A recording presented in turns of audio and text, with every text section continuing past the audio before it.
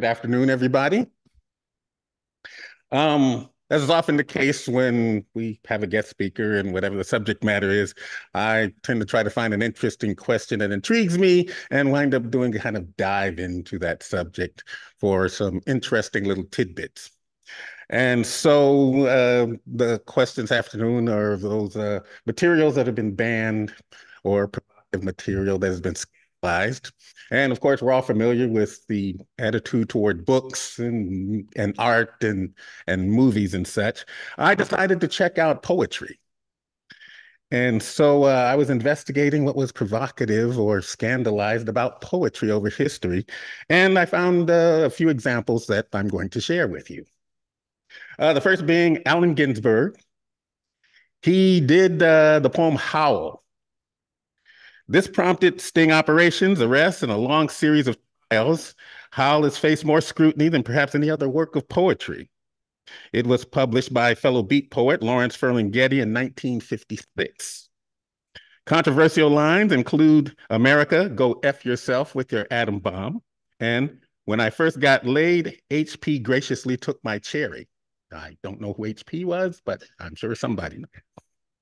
Ginsberg's uncompromising language brought severe consequences for the author and his publisher. The second edition of Howl was printed in England in 1957, and U.S. Customs seized all 520 copies. Gwendolyn Brooks, her poem, We Real Cool. Published in 1960, Gwendolyn Brooks wrote We Real Cool for her book, The Bean Eaters. It recalls the attitudes of a group of rebellious, cool young men who leave school to lurk late and sing sin. This poem was banned in West Virginia and Nebraska schools, presumably over the line, We Jazz June, which some believe to be a reference to sex. Brooks denied this, and some have even argued that this misinterpretation demonstrates a white-centric misunderstanding among the book's censors. Finally, Ovid, his poem Ars Amatoria. Written in the year 8 CE by Roman poet Ovid, Ars Amatoria, or The Art of Love, has been a work of banned poetry for over 2,000 years. It includes 3 separate books, all with the purpose of offering advice about courtship and romantic relationships. Portraying himself as a teacher of love, Ovid was banished from Rome for his scandalous insinuations about sex and romance. In 1497, all of Ovid's works were burned in Savonarola's infamous bonfire for being erotic, impious, and tending to corrupt. And there you have it. There are a couple of others, but you can seek them out yourselves.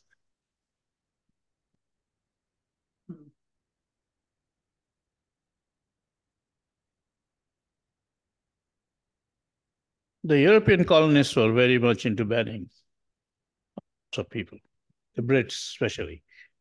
Anybody who wrote something they didn't like, poem, a pamphlet, a story, they would call it seditious. They had very strict sedition laws, very widespread sedition laws, and just banned them. One of the poets who was banned in the late 19th century happened to be my mother's great-grandfather. And his poetry was his poetry was published sort of in the underground and only was published openly after independence. Anyway, speaker, very timely. Today's speaker is Dr. April Dawkins, Assistant Professor, Department of Information Library and Research Science at the University of North Carolina at Greensboro. Dr. Dawkins will be talking about facing the censorship challenge, librarians and community members work.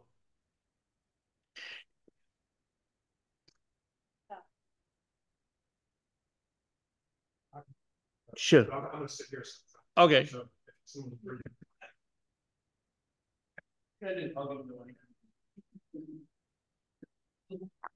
All right, sorry, because I have a hard time walking. I don't want to try to get up and then fall down. Dr. Dawkins is an assistant professor in the Information, Library, and Research Sciences Department at UNC Greensboro. ILRS is part of the School of Education. Prior to joining UNCG, she was high school librarian and high school social studies teacher in North Carolina for 21 years. Her research focuses on intellectual in school library and the preparation of school librarians. She is the editor of Intellectual Freedom Issues in School Libraries and co-author of the 7th edition of the School Library Manager, Leading Through Change. A recent article published in the School of Library Research and co-edited by Emily Edison received the AASL Research Grant Award in 2022. She serves on the advisory board of the Get Ready, Stay Ready Toolkit, an advocacy tool for parents and caregivers. She also currently serves on the executive board of the Association of the School Librarians and as director at large. She holds a Bachelor of Arts in History from Meredith College in Raleigh, North Carolina, where my wife also graduated.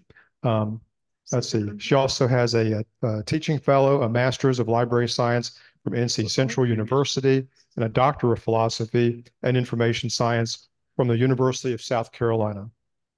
So we welcome Dr. Dawkins to talk to us today, and we are getting our hookup ready for her slideshow. Okay, there we go. Thank you so much for your introduction and for the invitation to join you today. So I'm a North Carolina native. I'm from here. I'm from Richmond County, North Carolina, so the city of Rockingham. Yeah, I am tall.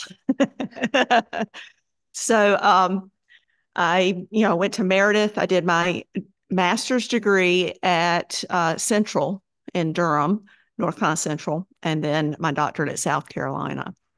And I had no idea when I decided that my focus in my dissertation research and my research agenda was going to be on intellectual freedom that the current situation was going to occur. We used to tell future school librarians and librarians that if you ever face a challenge to content, this is how you should handle it. And now I tell my students, when you face a challenge, here are some potential ways to handle it, because the challenges are different as well from the way they used to be.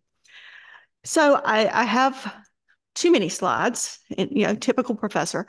But I encourage you, if you've got questions in the middle, I am fine with, interrupting, asking questions. Yes, sir. Okay, we can do that. You'll never finish your slideshow. Okay. Well, I'm okay with that, but you may not be. So this is a quote from Judy Blume. Judy Blume is actually getting ready to get this big award next week. But letting children read what they want and then talk with them about it. And I think this is the issue that we have going on right now, is a lack of communication between adults and kids and teenagers. We have such very divergent interests these days that a lot of what kids want to talk about makes adults uncomfortable. And that discomfort leads to a lack of communication. So the First Amendment is really the foundation of the idea of intellectual freedom, academic freedom, and the right to receive and speak and receive information, to speak freely. And this is really where the right to read comes from. It's not, of course, explicitly stated in the First Amendment or in the Constitution, but it's referred to as what's called a corollary to the First Amendment. And so here, of course, in the First Amendment, you'll see abridging the freedom of speech or of the press. So this is where the right to access information, where intellectual freedom finds its support in the United States. So Justice William Brennan really articulated this in 1965, but it had been discussed prior to that. But we connect this to censorship. And so I'll have students who will walk in, and we hear adults who say, Facebook cannot restrict my speech. And I'm like, well, Facebook isn't the government. It's a private company. Even though it's publicly held stocks, they can do whatever they want. The government doesn't have the right to restrict speech. So how does this relate to libraries and schools? If they are publicly funded, they are considered to be a government entity. So this is why public libraries and publicly funded schools cannot restrict speech within reason. And so the rights of minors are another whole issue. What we've seen is the steady erosion of the rights of minors over the years. So if you think back to your civics, high school civics days, Tinker versus Des Moines is what really established the idea that minors have rights, even inside a school building. But what we've seen over time is that there have been restrictions placed on that. That school newspapers have had articles not allowed to be published. And what we're seeing right now is a superseding right of parents over minors. And it's a difficult issue because parents should be able to know what kids are doing and interact with their kids. One of the problems that I have with a lot of these changes that I'm seeing is that there's no distinction made between a 5-year-old and an 18-year-old in a school in terms of their rights, especially in North Carolina. Some states have different things going on, but I'll talk a little bit about the changing in the laws in just a few minutes.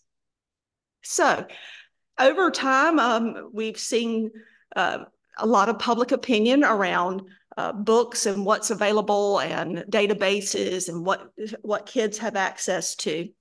But the American Library Association did a survey back in 2022. So most of this kicked off really, 2016 to 20, and then 2020 and 2021 really were the impetus for a lot of change because of COVID. And we had kids who weren't in school, they were being taught at home. And all of a sudden, parents are seeing everything that's happening in the classroom, and a lot of it they didn't understand. And so there was a lot of questions around what was happening. But what we have found through the data that's been collected is that most people oppose book bans. They don't want them removed from school libraries, particularly if they will listen to both sides of the argument. The problem we have, again, is communication, listening to each other. So voters oppose removing books from school libraries by 67%, and parents, that number is a little bit lower. So I'm sorry this is so small, but this is also talking about public libraries. So the first one was school libraries. This is public libraries. So over 70% oppose removing books from public libraries. And this seems to go across the board. And it's not as high in different things, but parents also oppose efforts to remove books from public libraries by an almost 20-point margin. So you can see that there is a difference. So NPR did a study in early 2023, and this was published in June. And this is looking about schools. So again, this is a year after things have gotten really heated. And to what extent, if at all, do you support or oppose each of the following? So allowing school boards to ban certain books and remove them from classrooms and libraries. So overall, what you'll see is that 13% think that, that's okay. Parents of K-12 students, that number is a little bit different. And then state lawmakers passing laws to ban things. And that number gets even fewer think state lawmakers should make that decision because a lot of them don't know much about schools. I mean, everyone goes to school, but if you remember, what I've seen a lot is people thinking, oh, this is what school was like when I was there, and these are the books they should be reading because those are the books I read, and they're classics, and those should never be removed from their curriculum. And I'm like, well, they were classics when schools were all white, and there were no services for students with disabilities. but we still need to keep reading those. That's a problem. So this is just recently released, actually like January 4th. And this was a project between Book Riot, which is a big, it's a reviewing source for materials, and then Every Library, which is a nonprofit that seeks to support libraries of all kinds. And there are a lot of statistics here. I'm not going to go through all of them, but they did 3 series of surveys. They did one with parents and guardians. They did one with the general public. And they did one focused primarily on I said parents already. But they had 3 different surveys that they did.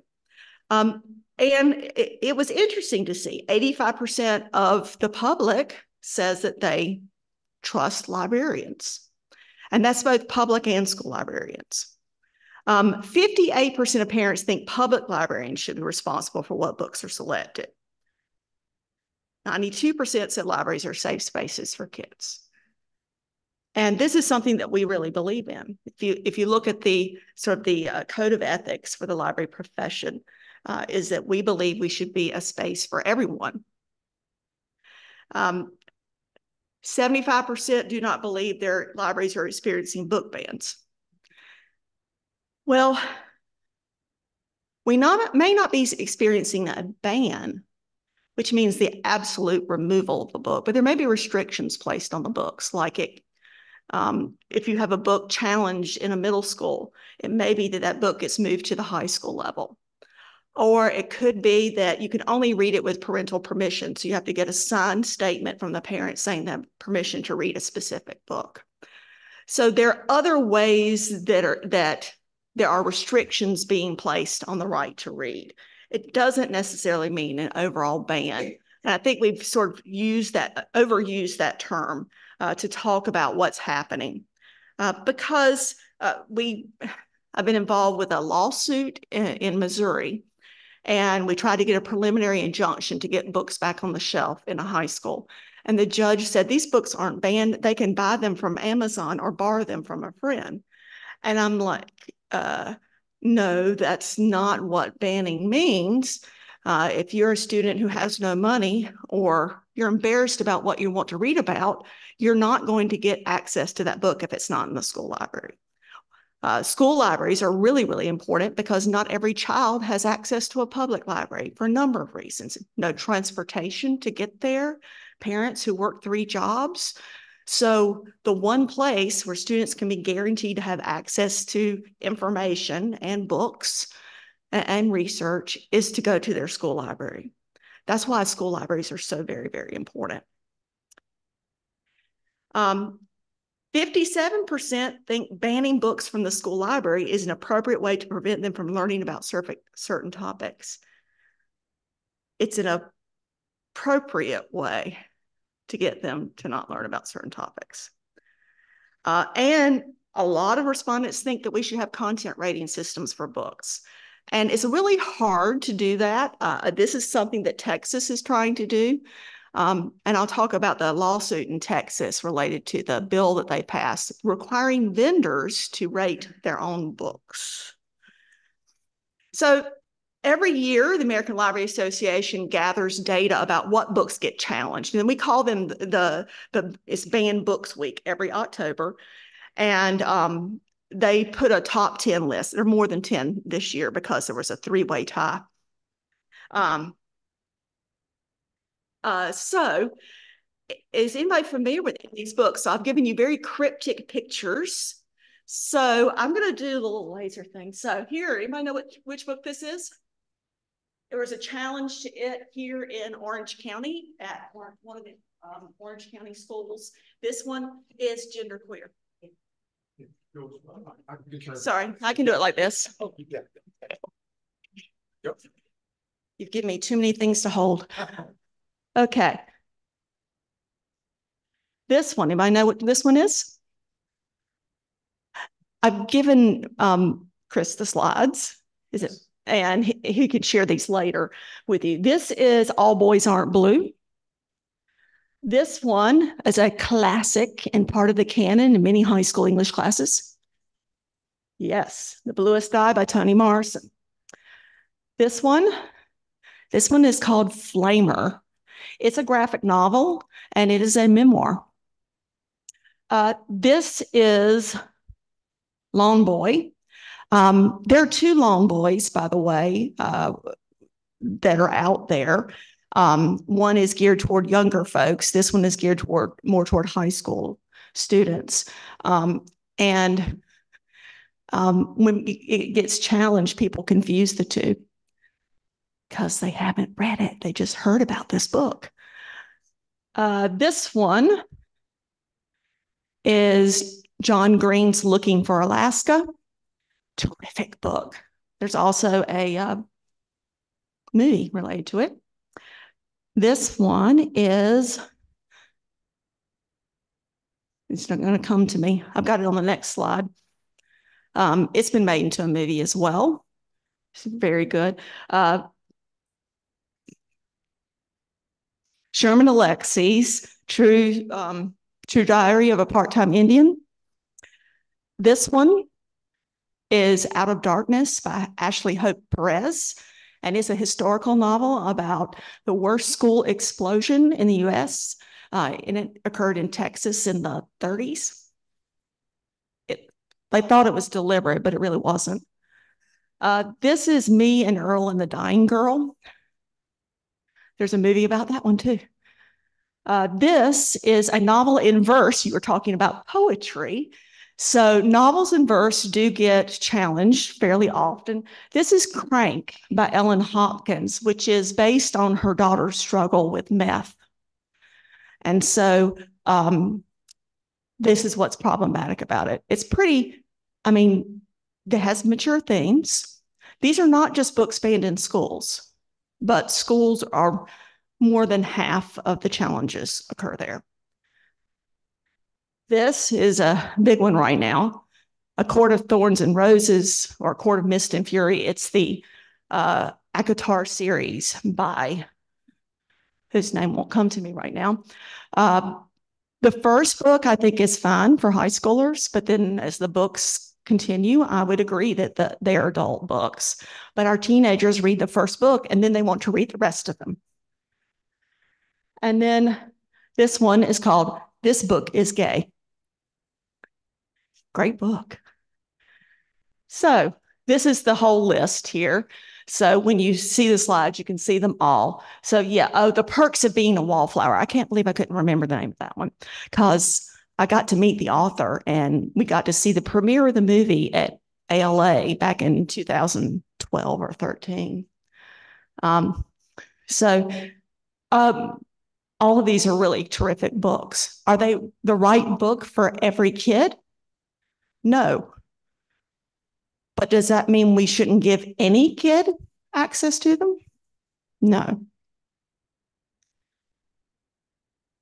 The other thing that's interesting about this list from 2022 is that all of these are considered to be middle or high school level books. Usually there's at least one elementary book on the list, or one, what I would consider to be completely adult book on the list, but these really are marketed for teens.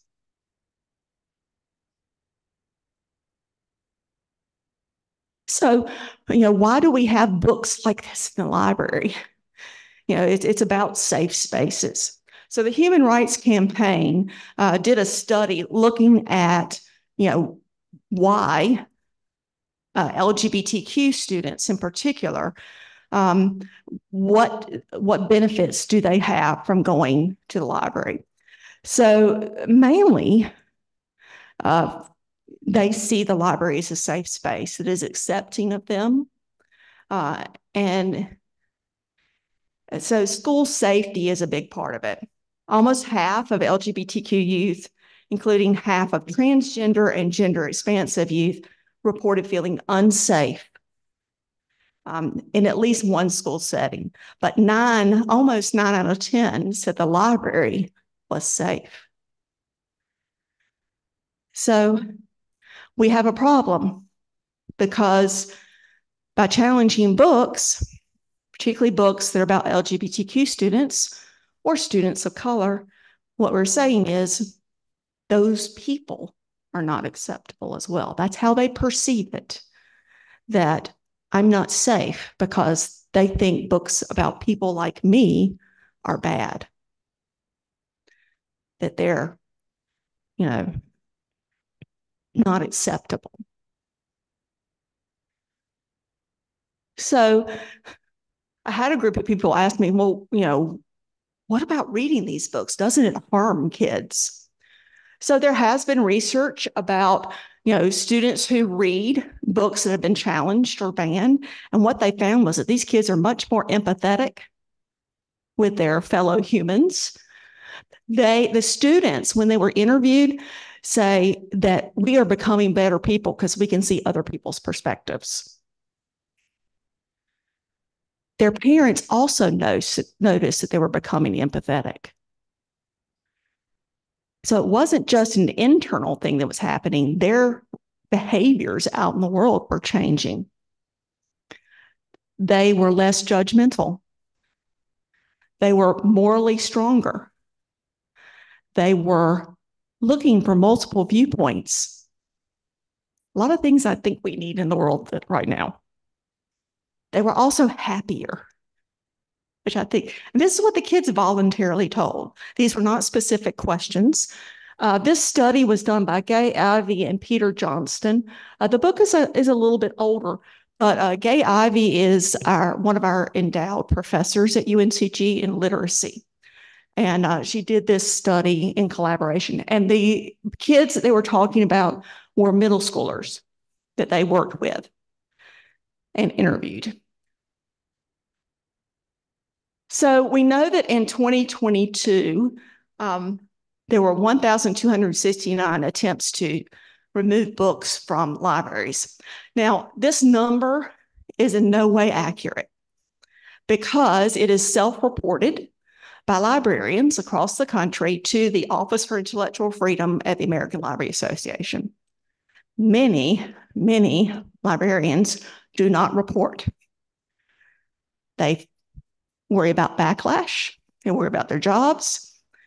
The other thing is that ALA does not keep records for oral challenges or just complaints. They only keep records for things that go to a formal process. So if someone subverts the formal process and just removes the book from the shelf, like a principal or a board member or a parent, just goes in and takes the book, then there's no reporting. They're also gathering data about hate crimes and hate speech in libraries. We've had books that have been swastikaed. We've had other things like that. We've had threats against librarians because they say we're grooming kids. So, and yes, I have received one of those emails. So, but the other thing about this is there's a stark look.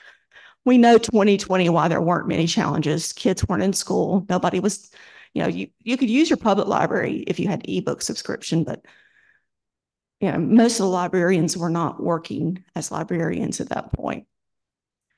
But then the number has gone and gone, and we already know it's going to be bigger for 2023. That data will be released during American Library Week, which is in April. It's usually the third week of April. 90% of all challenges were based on lists, and this is what's new. Usually it was a parent saying, my child brought this book home and I have a real problem with this book, and usually we could have a conversation and come to a resolution. Or if they really insisted that no one should read this book, then they would go through the process. But what we're getting now is a list of books they think shouldn't be on shelves. Sometimes we actually have those books and sometimes we don't, because where are they getting their lists? From outside agitators primarily. And we do have some parents who keep, who have legitimate concerns, but often it's fueled by groups, organized groups. So this is preliminary data through August. They have never done this before. They have never released preliminary data before the end of the year. So I haven't seen any data since then. So there were 700 attempts. So this doesn't mean 700 titles. There were actually 3,923 titles. But 695 actions took place to try to remove books or restrict access. More than 100 challenges in the following states, and there is lovely little North Carolina. So, yeah. And if you're familiar with it, if you keep up with what's happening in schools in particular, this was kicked off in 2021 by Lieutenant Governor Mark Robinson, publicly speaking about the filth in our schools and in our school libraries. And he targeted 4 specific books, including Out of Darkness, Genderqueer, Lone Boy, and the 4th book I can't remember, but he targeted Orange County schools. So the 2 high schools here, he pointed them out particularly and said they have these books on their shelves. Now, I'm going to tell you, your Orange County School Board is a bunch of brave people because they listened to their school level committee. They went through the process. Then they listened to their district level committee. I mean, they stumbled a bit to start with by saying, so one of my students was one of the librarians.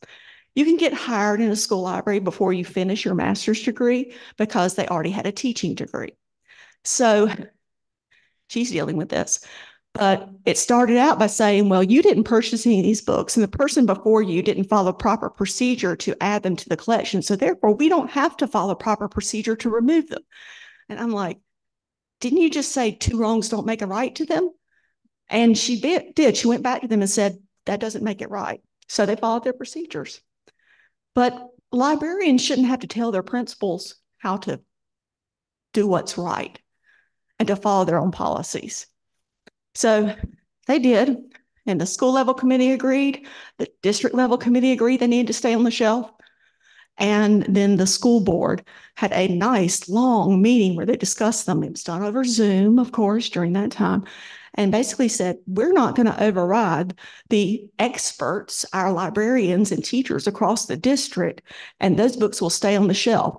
And so their rules said that they could be reconsidered in 5 years. If someone wanted to complain, they said, no, these books are acceptable forever. I was like, wow. I was so impressed because that's often not what's happening. So then what's happening now is we have a lot of folks who are agitators, but this is their platform where they will get their 15 minutes of fame. And you can see how I feel about things. And I'm just going to be honest, I'm not a neutral party here. We have a lot of folks who've decided, well, this is how I'm going to make my name for myself and get my power. I'm going to run for school board, and this is my platform. Teachers and librarians are grooming kids, and books are bad, and we're going to get them out of the schools. And that's their platform. And in some places it's working and they're getting elected, and in some places they're not. But this is why local elections are really, really, really important. And school board elections in particular are important. So ask the questions. What do you believe? What do you want to do? What would you do in this situation? Do you believe that educators are professionals, that they are trained? So censorship occurred. 220 reports in school libraries, school districts, and 208 in public libraries. Now, there are other places as well, because there are more than this. But school districts, these numbers are really interesting because public libraries typically is much lower. So what we're seeing is that they're getting their way in schools a lot of the time. And so therefore, they're shifting their focus to public libraries. If you want to read about disturbing stuff, read about Lafayette Parish in Louisiana. I have a friend who's a school librarian in that school district. She doesn't work for the public library, but she got up to speak at a public hearing about intellectual freedom and public libraries as a private citizen, not as the school librarian. And She then has dealt with public harassment, death threats, and so there's a huge lawsuit related to it. But her name is Amanda Jones. She's been in quite a few national newspapers recently. So when school libraries and school boards decide that they're going to keep things in the collection, instead they turn to state level control because they can't control the local school board. So we're seeing the growth of what PEN America, which is the Writers Guild, refers to as educational gag orders. And we saw this a lot because there was this big movement against what they thought was critical race theory, which is not what they define it. Critical race theory, to those who've been complaining about it, is anything that says that African Americans in this country are still dealing with inequities, and civil rights is not over. They don't want to teach kids that slavery was a bad institution because they learned skills, which is what Florida includes in their textbook. So we're seeing a spate of laws across the country. It was up 250% in 2022. The one that's probably most famous is the Florida Parental Bill of Rights, which became known as the Don't Say Gay law. And basically, it restricted teaching about anything about gender, sexuality, anything below fourth grade. Now, that's not a problem. The problem is that they classified anything to do with gender, including a child who has two parents, any books that dealt with different types of families, as sexuality. And I'm like, I don't think so, because we do a lot with heteronormative families with mom and a dad, and we don't say that that's about sexuality. So, are we going to remove all of those books too, where we've got two different parents of two different genders? So the law itself is just badly written. And because it's so vague, and the way they can, what books they can have in their collections and what teachers can do, that it has acted as a gag order. So they've been going through and deciding which books get added or removed from collections across the state. They had a group of people come in and train librarians on which books were appropriate and not. A group of parents who made that decision for everyone's child. So right now in Florida, they're deciding whether or not the dictionary gets to go into the elementary school libraries because there are words in there, words that they don't like. So that decision I hear will come out in the next week or two. And I'm really not joking. It is happening. In Tennessee, they have passed what's called the Age Appropriate Materials Act. And part of that is that they have to publicly list every book in the library collection and every book in every classroom collection. So library collections are easy. We can print you a PDF and give you that list or an Excel spreadsheet, or you can just go online and look in our catalog. Not hard to do. But classroom collections that have been purchased with the teacher's own funds or by the school, and let's say you've got 400 books in your room, when exactly are you going to do that? You're going to provide the title, the author, the description of the book, the grade level of the book, all of this. And so in some cases, librarians are being told that they're to do this. So yeah, when am I going to teach classes? And in some cases, because there's so much that needed to get done by a certain date, the classroom teachers instead just boxed up their books and took them home. So again, restricting access. So make the law so vague and so difficult that they're going to still get what they want, removing access to information. So these are the trends for the past year or so. of the legislation, curriculum censorship. If it's a divisive concept that might make my child feel bad about themselves or uncomfortable, then you can't teach it. Targeted regulation of what they call sexually explicit materials in public libraries. And I got to tell you, their definition of that is very, very broad. Like, you know, there's a kiss in a book that's sexually explicit. One of the problems we have is that our laws, we have obscenity laws in place, but they've sort of decided that this is obscene if it's explicit, but I wouldn't call it explicit. Attacks on funding mechanisms. So we've seen the removal of budgets from public libraries. The public libraries have had to close. That happened in Connecticut, I think. Eliminating long-standing legal protections for librarians and educators. So we have limited immunity from prosecution because a kid checked out a book that, you know, might not be what the parent wants. So, you know, we have lots of things that happen, but the idea is that they're going to use this to basically silence voices and convince librarians that they can only provide this very white-centric, looking at old canon, old books view, because modern books deal with the tough issues that kids are dealing with. Parents' Bill of Rights, and I'm going to get to that because we have our own in North Carolina. Targeted regulation of databases. So this is really targeted. Some of them like EBSCO, which is a big database vendor, and there are lots of different databases.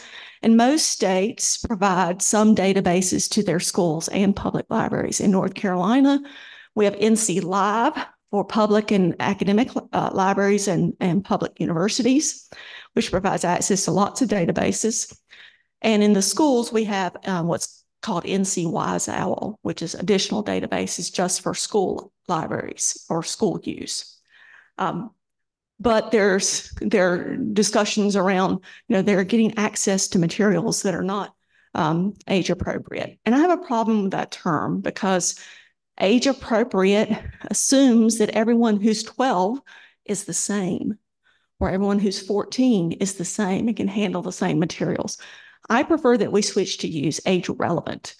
It is relevant to them as a 14-year-old or an 8-year-old or a 12-year-old. And that would be different for each child, which is why banning a book hurts kids, because there are some kids in that school who may really benefit from that book. Parental oversight boards. So getting to make the final decision, veto power over what gets purchased. And there is also sort of the opposite of that.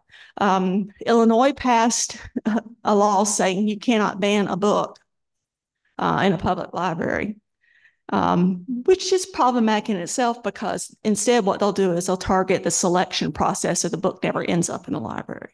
So they're, you know, it's not dealing with the root of the problem.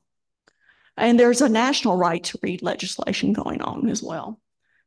So North Carolina passed this, you know, in one of their last minute sessions that they have.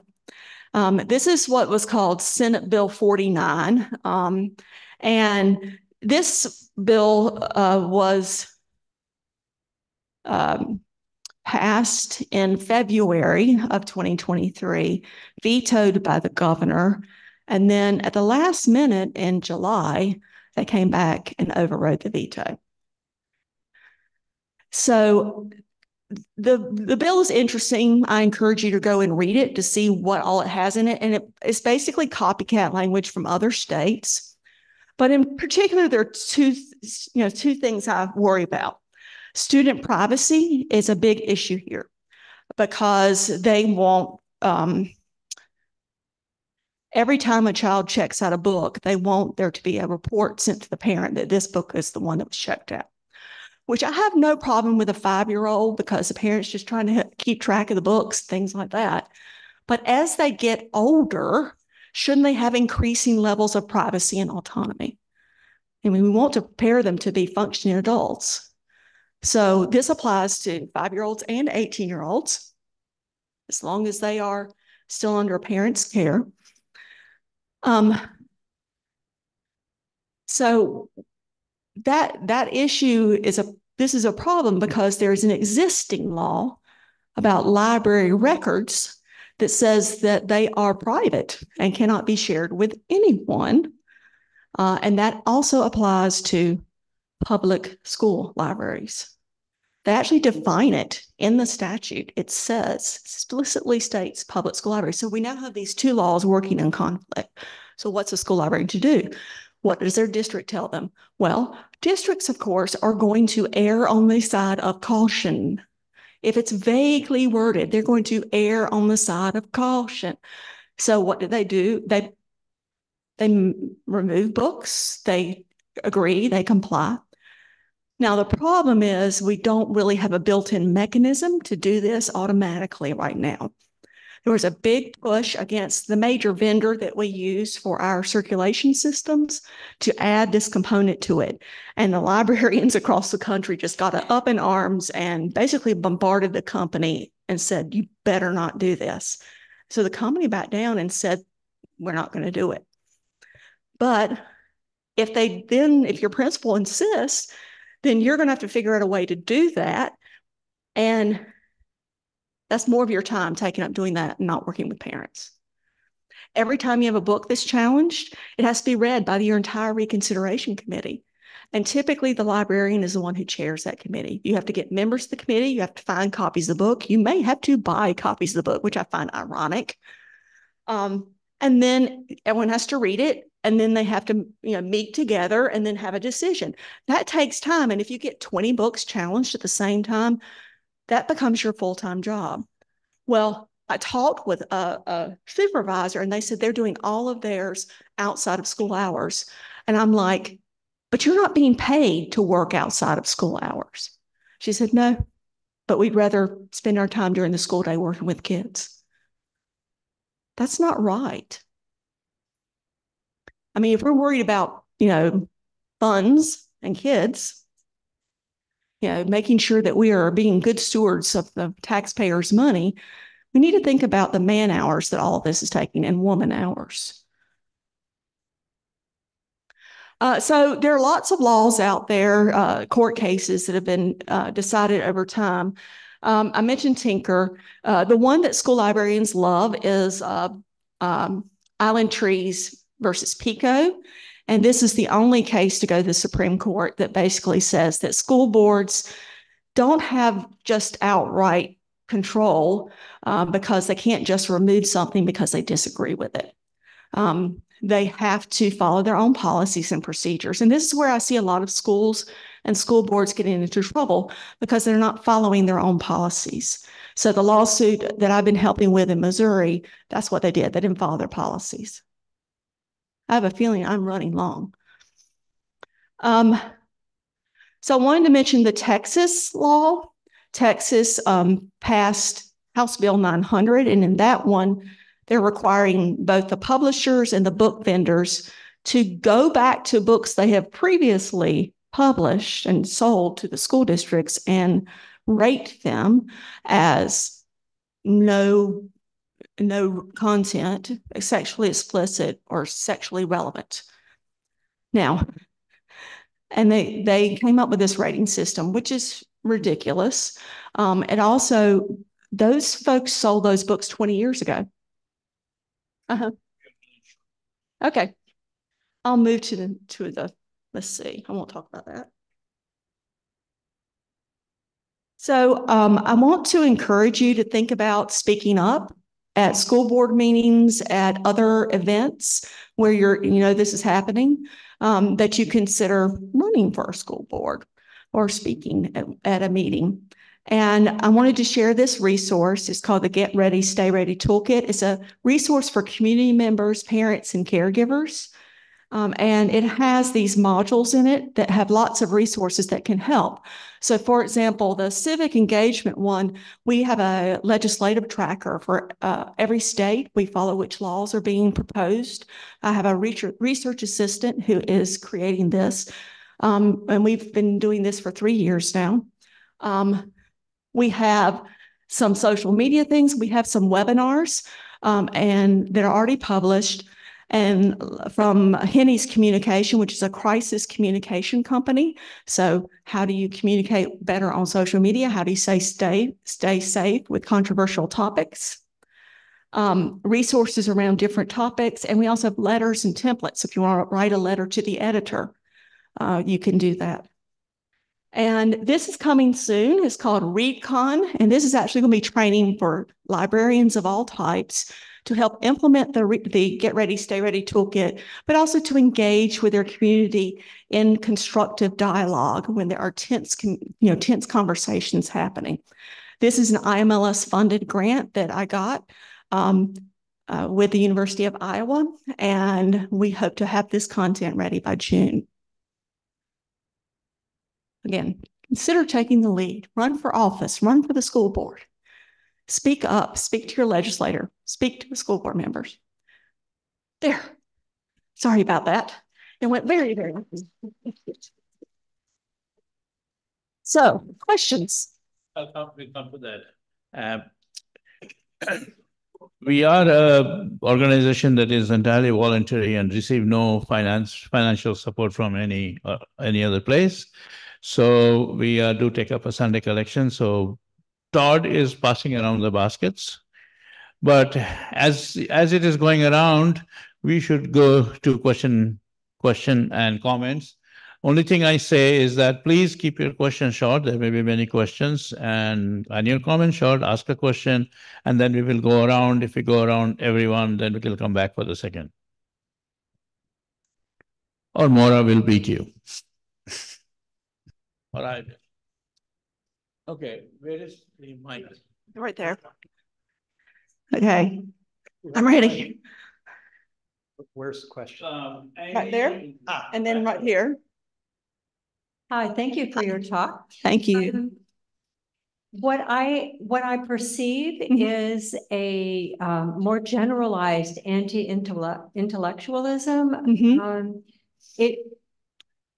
It was kind of localized to a fundamentalist community in the 50s, 60s, 70s, and now it's everywhere. Yeah.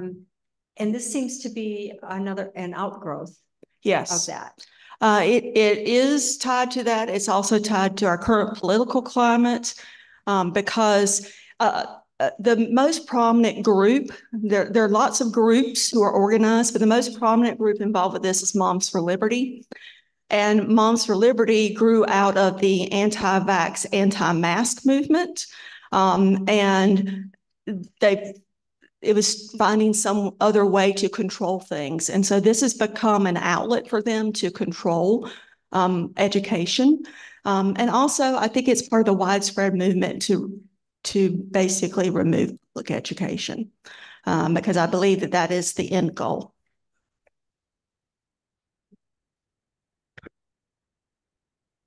Yes, sir. So I wore this today in honor of you.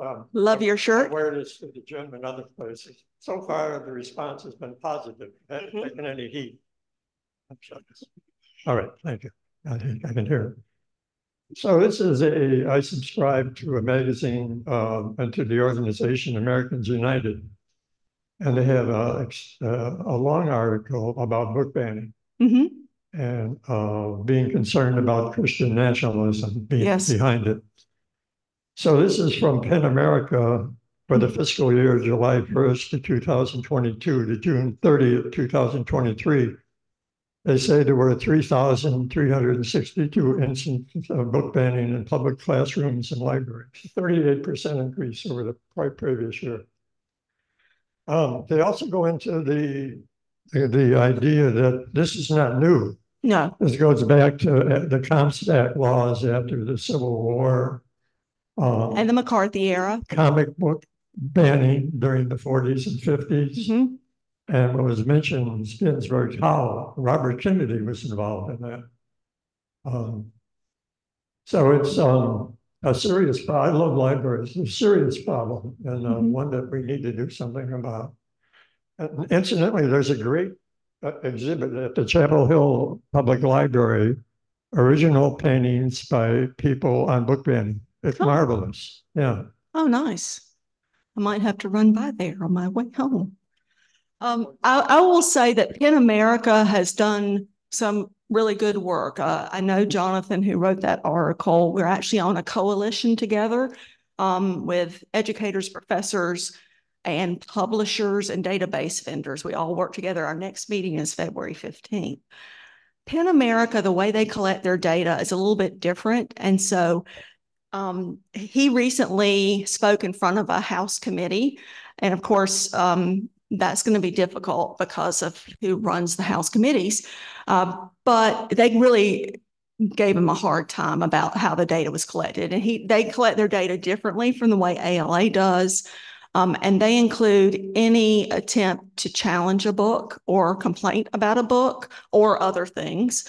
And so their numbers are going to be higher than ALA's numbers. But, you know, they're working hard to try to deal with this. But they also did a lot of the research around the educational gag orders that I mentioned, and they keep track of that. So I read their stuff all the time because it's really good. And they also have been involved with, so the HB 900 that I mentioned in Texas, there was a preliminary injunction against the state to stop this, which was appealed, and we got the appeals approved the injunction on Wednesday of this past week. So it stays in place. And I think they're going to lose that case because it's ridiculous and vague and not enforceable. So I was just thinking when I'm listening to this, of course, topic of abortion has been very large lately. And there was a quote, and I don't remember the exact quote, but the essence of it was, you know, if you choose not to have an abortion for your purposes, if it's not for you, then that's fine. You're discussing your body. But when you want to reach out to other people's bodies, that's not fine. Right. And I kind of see that with books the same way. If you don't want your children to read things, that's your prerogative as a parent. Right. But saying that you don't want other people's children to read things is just not acceptable. It's interesting that comes up because we say we believe in parental rights, but what's happening is one parent is usurping every parent's right by saying that this book shouldn't be available to any child. So I have no problem with a parent who comes in and says, I don't want my child to read this. And usually what I would do is put a note in their account. And so I would know that. Now, it's really hard to do if they say, I don't want any book that ever deals with this topic. I can't really do that. But, you know, this is the job of you as the parent to have that conversation with your child. What are you reading right now? What it's about? Why don't we read it together? And I know that there are lots of parents out there that just don't have time, which is another whole societal issue around economics. But we need to not impose our will on everyone just because we think we know better than everyone. Okay. Before I retired, I worked for NCLA and I was the archivist. And one of the interesting things when I was doing it was I inherited or got Gene Lanier's papers. They cleaned out his office when I got to do it. And he was the head of the Committee on Intellectual Freedom for the state of North Carolina. And it was interesting to read through his notes, and he flat out said it in a lot of his notes was that the group that you mentored or some other groups would put out lists. And it was interesting to watch them come down through the state, and they would write letters to school districts, and it was a wave and you could see it. Yeah. And it was characterized by objecting to books the library didn't own, not knowing what you would go back to the parent and say, well, what do you do? Well, I don't know. I haven't read the book. I'm not going to read that, Phil. The list that had one sentence from the book. Yeah. And that's what they would quote in their letter, but they had not read the rest of the book. So, you know, he commented on that. Also, this last thing about the privacy of public schools is going to be really interesting in that in colleges and universities, we have said for a long time that what your kid reads is not something I'm going to report to you. In colleges, in some cases, we have parents who are no longer supporting their child in any way. But I think writing a law that says every public school has to report to every parent who may still in some way preschool through 12th grade. It doesn't apply to colleges and universities. But that's a problem. But we also have a growing population of minors on college and community college campuses through early colleges and middle colleges and things like that. And so they're facing challenges. And so for the first time, they're having to write reconsideration policies because they don't have them, because usually what it's been is, well, just don't check it out then. And so what we have is this growing swell of folks within the early college community, in particular at community colleges, where they're like, oh, my child is a minor and you have whatever it is in your collection and you shouldn't have that in your collection. And most of the time, they're not having issues with college level administration understanding that they serve mostly adults. But in some cases, at the community colleges, they actually have more high school age kids on their campus than they do adults. Well, and Wake County is at this point, as a cost saving measure, working, merging public and school libraries in a building that's adjacent to the school, but is technically both those things. I worked at Athens Drive High School, and it was a combined public and school library. And what I've found is they are not successful. There are lots of internal issues. The community may love them, but there are lots of problems with them, mainly because you've got anyone in the community coming into the school library. I mean, it's what serves both the public and school library. And there are fights about budget and who has to work when. So it's difficult. Go ahead. Yeah, so I'm gonna take Mike Carrier's prerogative and ask a question. Sure. What is the response of not only the librarians but other folks when a classic work of literature, and one that I sort of came across recently is Shakespeare's 20th sonnet is essentially a love letter to a man. Mm-hmm. Have these kinds of works, which are considered, high classical art, been attacked in that you're aware of, and what happens then? Well, yes, they do get challenged as well. I'll give you another example. A Pulitzer Prize winning book, Mouse by Art Spiegelman, which is a graphic novel about the Holocaust, got challenged in middle school because they're naked, and in it they're rats, and they're like mice and cats. The characters are portrayed that way. The Nazis are the cats and the Jews are mice.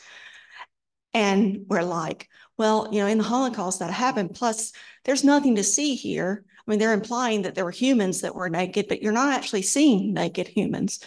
So they actually removed it from the middle school curriculum and moved it up to high school. And it does happen. I mean, we've had, The Bluest Eye, Toni Morrison, is typically a high school senior level text used in AP English classrooms, advanced placement classrooms. So my former school district, I used to be in Union County Schools, which used to be a really great school district, and now it's a bit of a mess. When I was there, they challenged The Bluest Eye. The Bluest Eye it's a tough read, but it's so good. And it's considered part of the AP curriculum.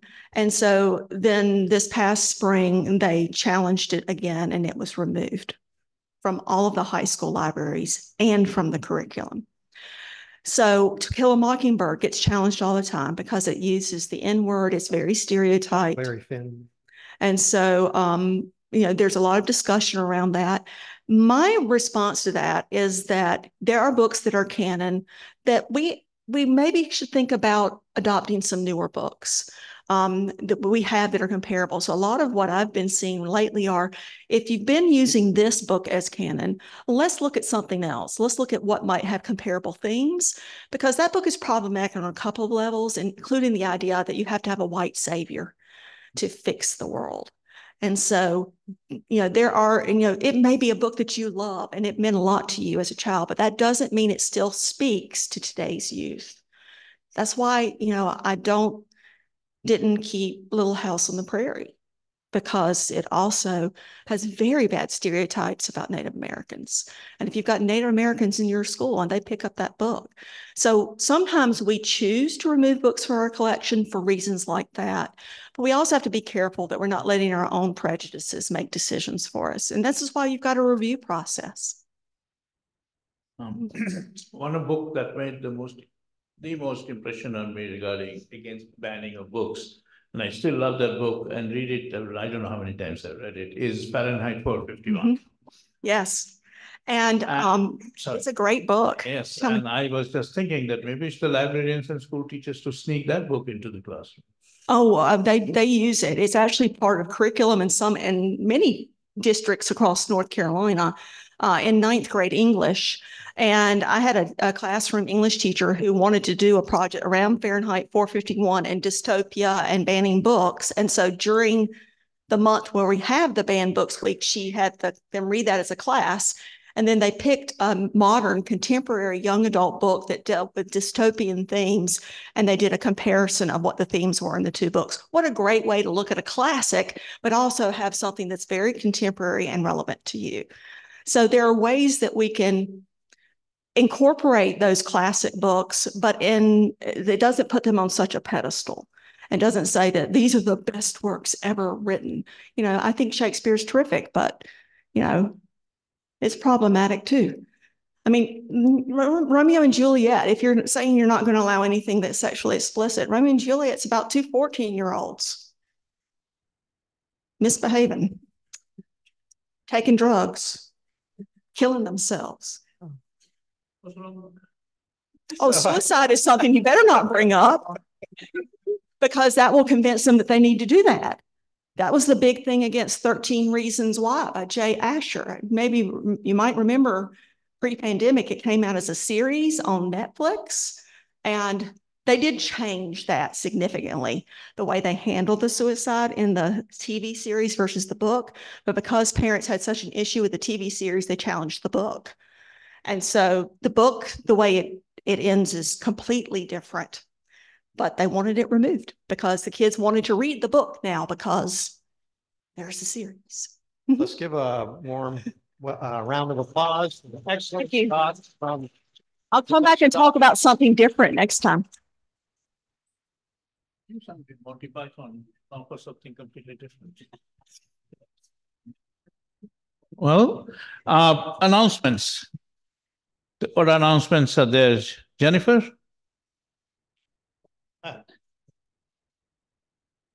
So I just have a quick announcement, Change for Change.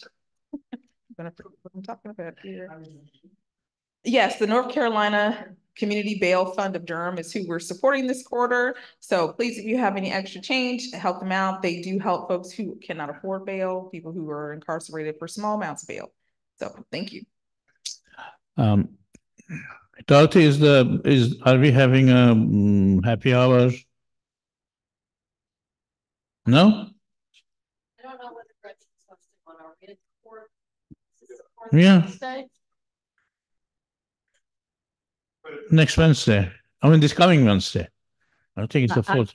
Sorry, it's not on my radar because it's not the one that I organized. So I'll reach out to Gretchen, and if there is one, it'll be in the MailChimp. Okay. All right, Maura. Just as a reminder, yes, we are meeting here again in person next week. It won't be necessarily the most riveting talk in the world because it is our members meeting. We'll be doing things like discussing who is willing to sacrifice their lives and sanity and be on the board. We have a few people who are still twisting arms up. Looking at one of them right now. So if you get a chance to come in, the members meeting is also interesting because we will tell you about things that are going on just in general with the different committees and so forth. And even if you don't want to be a member of the board, there are other committees that we might be able to get people to become more interested in. And also we get to see the budget. It's always nice to see how much money we have, where the money is going, how many cruise vacations Fred and I take, that kind of thing. Isn't there the So, book yeah, club well- after this meeting? We'll also be electing officers, et cetera. So who has a? I'm sorry, Hank. Yeah, proxies.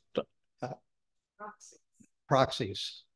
Those who cannot come can give me. If you wish to cast a vote and are not going to be there, you may give your proxy to a member who will be there. I think you need to send an email or something. Right. So other Mary? announcements, we have one more.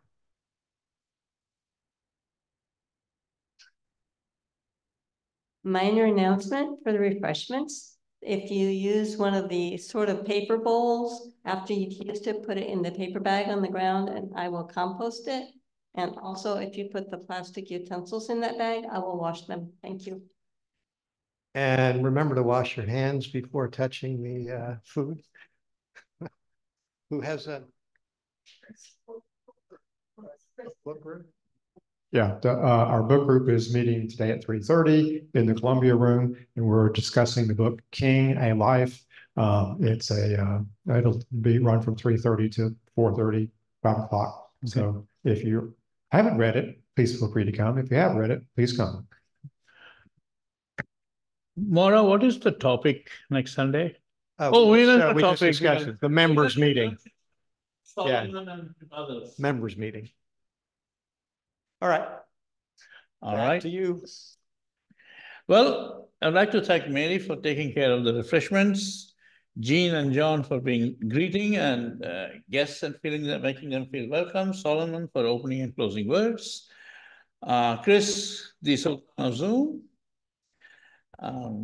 I don't know whether the notices those things got put on outside. I don't know. Did you do it? I'm sorry. Yeah, the sign's out, but Solomon does have closing words. I know, not yet. And finally, many thanks to Maura for herding us and with her wandering to rule us all. So now, Solomon, closing words.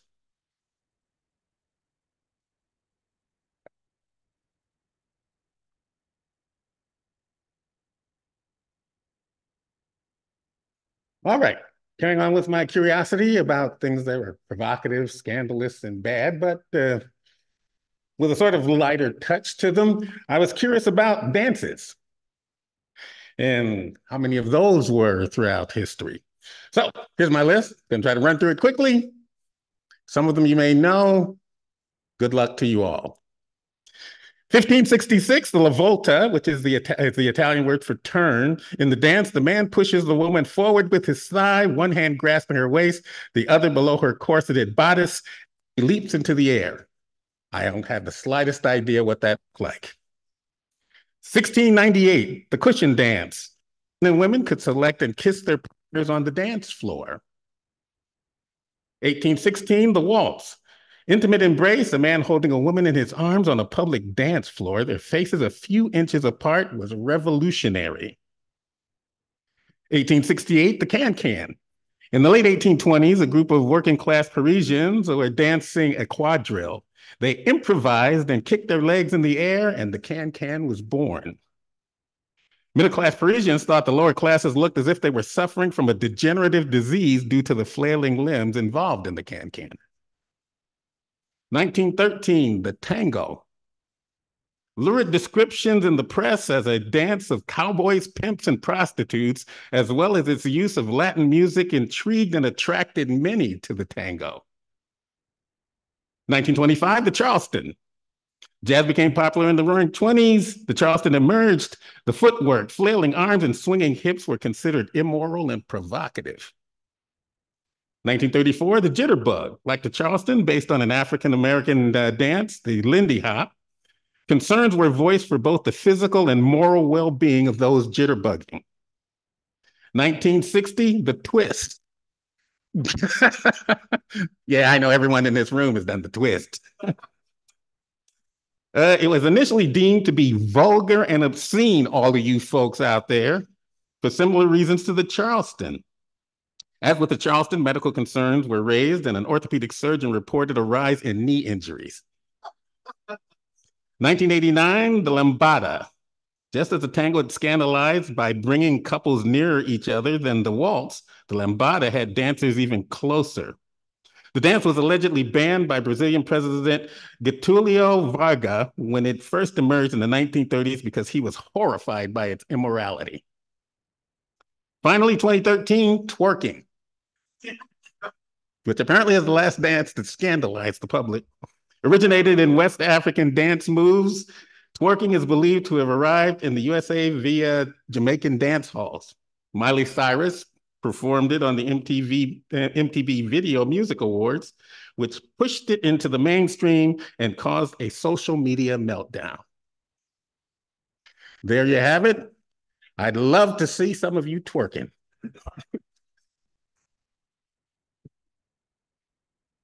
Thank you, Solomon. And our meeting has ended and our fellowship continues. Please join us for refreshments and give a warm greeting to the person sitting next to you. And a handshake, a hug, and please join us in our refreshments that Mary has so kindly provided. This is one thing I take to what Solomon said, that actually in the United States, the Argentine tango was banned.